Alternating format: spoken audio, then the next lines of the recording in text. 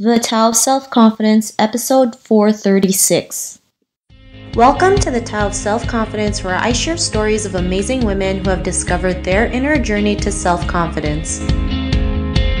Visit our website at thetaoofselfconfidence.com. Your inner journey to self-confidence awaits.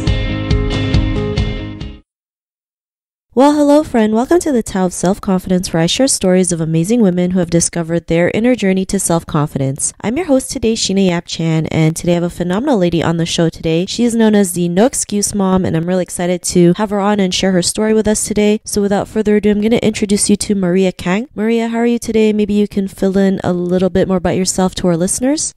Hi, Sheena. Thanks for having me. Well, as you said, I'm widely known as No Excuse Mom. I had a viral photo with my children that came through Facebook a few years ago, and it said, "What's your excuse?" And so I really have that tough love kind of standpoint when it comes to anything with life, business, work, marriage. And I say it so strongly that there should be no excuses for keeping your health a priority, because obviously health is a huge issue in America and throughout the world, but it's the only vehicle that you have that's traveling your spirit throughout this world. But anyways, most people know me as No Excuse Mom. I published a book called The No More Excuses Diet. I own care homes for the elderly here in Sacramento, and I have 3 children who are ages 8, 7, and 5 right now.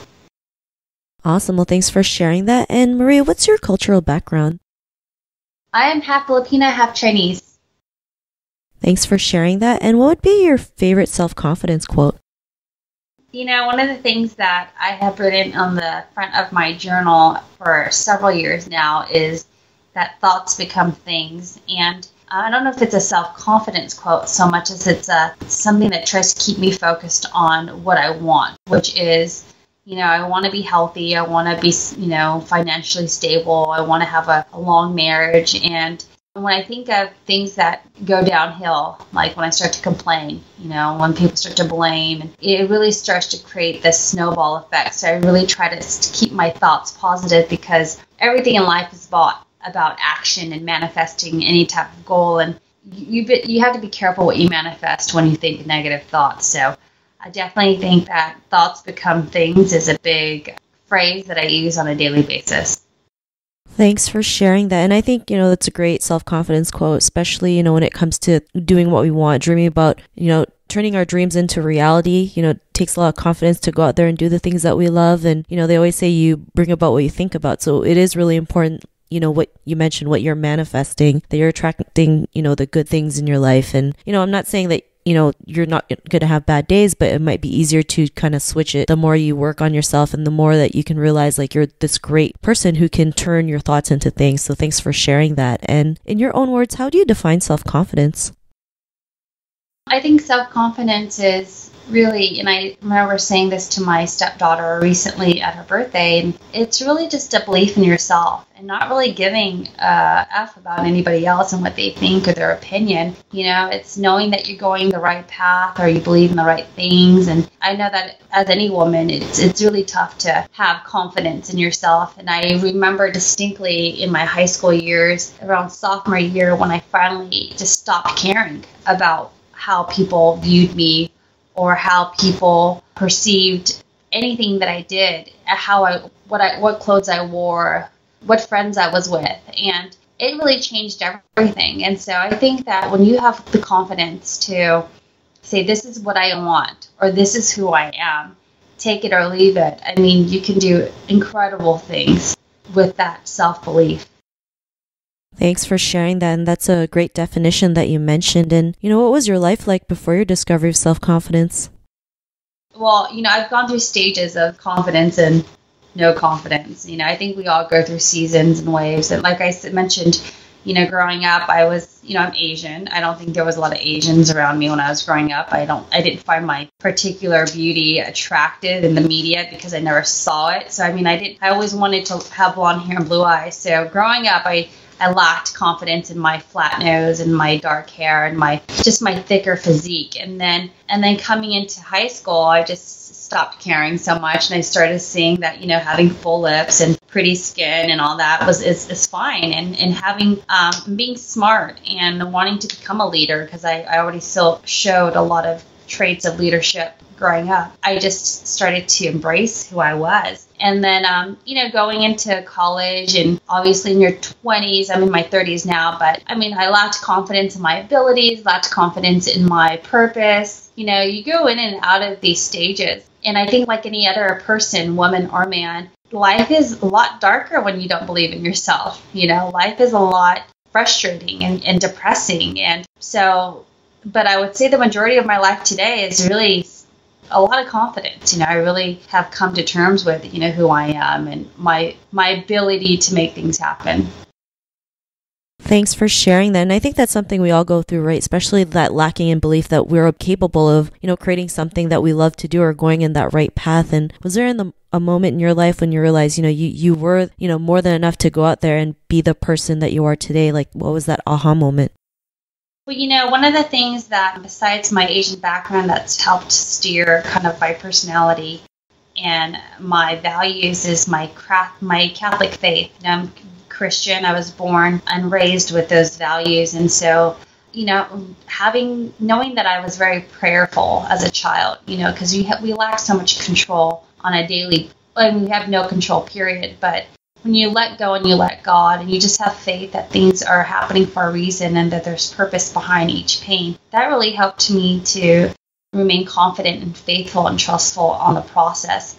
And so if I were to say one distinct moment that has really cleared the path for me today, now that I'm turning 37 this year, it was in my 20s when, even though I used to compete in pageants, I did fitness competitions, I graduated with double majors from UC Davis, and I traveled the world. And I was on, I did a lot of print work too, and, these were all favors because I wasn't a model per se, but I was somebody who looked like she should have a lot of confidence. But I didn't. And it was really eye-opening to just feel like you didn't have anything when it looked like you had everything. And so it wasn't until I was more of a born-again Christian in my 20s when I realized that I am not what I look like. I'm not the things that I own. I am not the things that I do. I'm a child of God, and, I have a purpose, and I could die tomorrow, and I've reconciled with everyone, in my present and my past. And so it was really when I found my faith again and my belief in God and my trust in God when my confidence really changed. Thanks for sharing that. And, because of that realization, what's your life been like now? I have an incredible life. I have a nonprofit that's thriving. We have free mom groups in over 25 countries. And these mothers, they're so inspiring. They have so much confidence. They are hosting free workouts in their park and community centers to create community and connect other families so that we can all go on this journey towards being healthy. So these mothers are incredibly confident, and to be part of that process with them, having this nonprofit is really, a source of joy and happiness and obviously confidence for myself. I have a care home. I have 3 of them, and you can visit us at sacramentocarehomes.com. But, to be responsible for 18 residents, who are in their last golden years of life, and to have established this business within my community and to provide the service, that really brings value on a daily basis. Obviously, having children, who are second, first, and preschool ages. I live a very fulfilled life. One of the things that I do every single morning is I set my professional, my personal, and my physical goals. I call it my 3 Ps, and I mentioned this in my book, The No More Excuses Diet. But it's really important to be balanced, knowing that you are going towards this path and you're not just focusing on one part of that journey. So, I train every day. I spend time with my children every day. I work hard every day. And so I would say that obviously the confidence and my faith in God and all of that good stuff is what helps me to live such a fulfilling life as I do right now.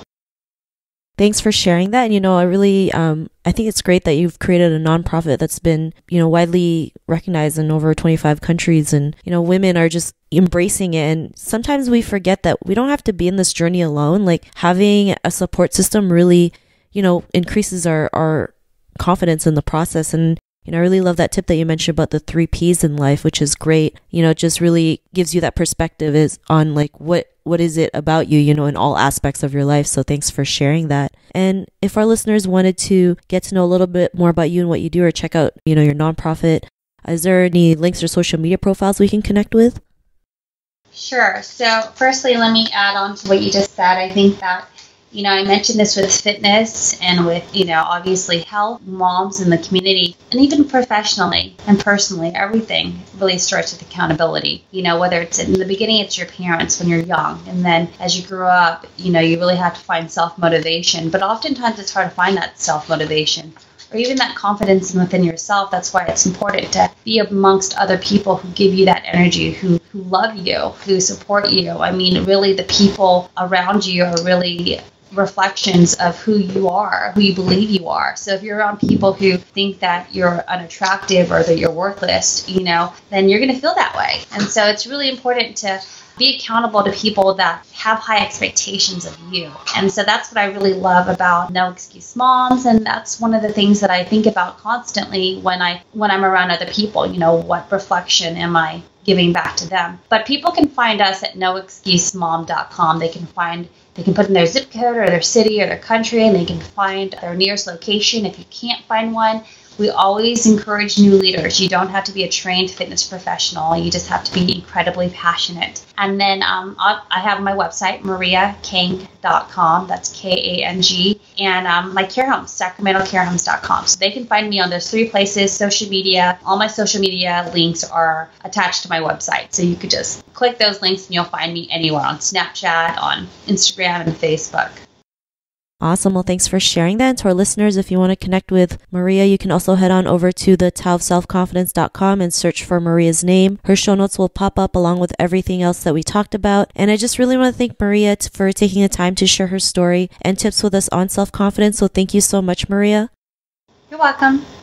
Thanks again. And to our listeners, be on the lookout for another new episode of another amazing woman's journey to self-confidence. And we'll talk to you soon. Bye for now. Thank you for tuning in to another amazing episode of the Tao of Self-Confidence. Get your free self-talk tape for building self-confidence by visiting our website at thetaoofselfconfidence.com. Your inner journey to self-confidence awaits.